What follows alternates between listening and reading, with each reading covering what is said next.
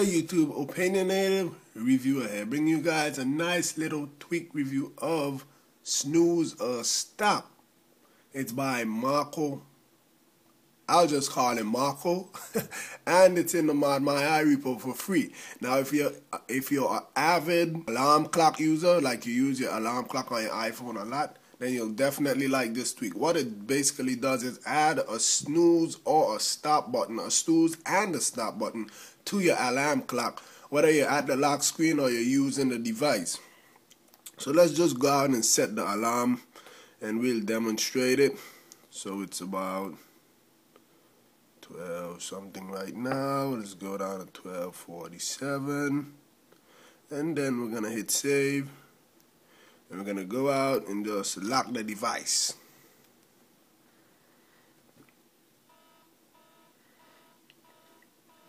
Now, as you can see, my alarm is going off.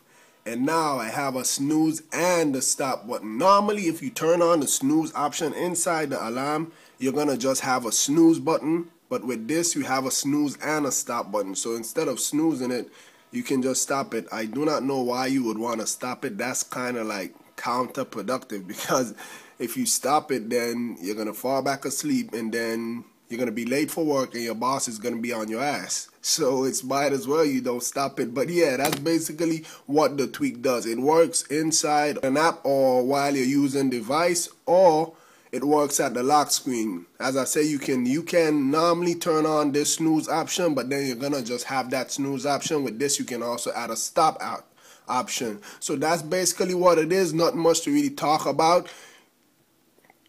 Nothing was added to your Springboard, nor is there anything to be configured in the settings app. You just install it and then it just takes effect whenever you're using your alarm clock. That's basically it. It's in the Mod My Eye repo for free. It's a matter of preference if you want to get it or not. With that being said, please rate, comment, subscribe. Have a nice day.